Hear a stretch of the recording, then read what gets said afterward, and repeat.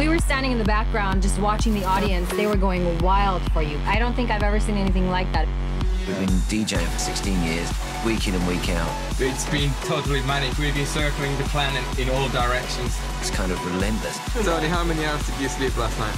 I think about none. It starts as a passion, and then it becomes a job.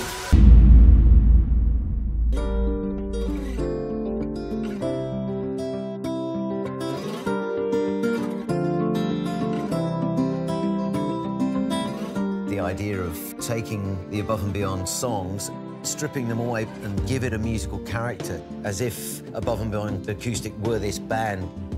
Jono grew up learning the piano, Tony played guitar in a rock band, and Paavo is an incredible pianist, so why not enjoy the buzz of performing live in a band?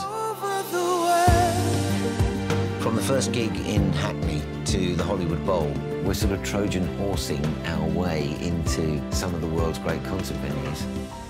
This Hollywood Bowl show, this is our biggest Above and Beyond show ever.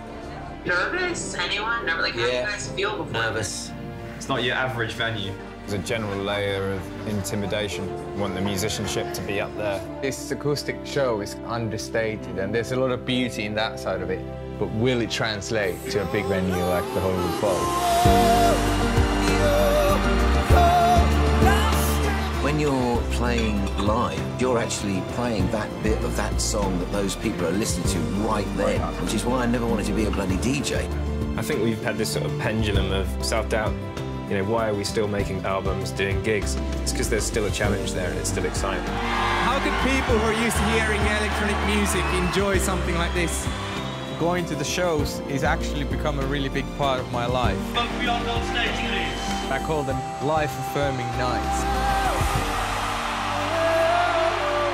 Doing something that really challenges people's core beliefs about what we are and getting away with it is the ultimate.